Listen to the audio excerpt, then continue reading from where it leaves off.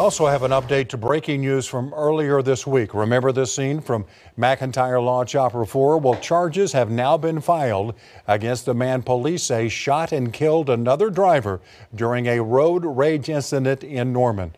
Mark Kotka was charged with first-degree murder. Police say when they got on the scene, he told them, quote, "Shot him, he hit me." Police who live at nearby apartment complexes heard the pair arguing and reported hearing at least 2 shots.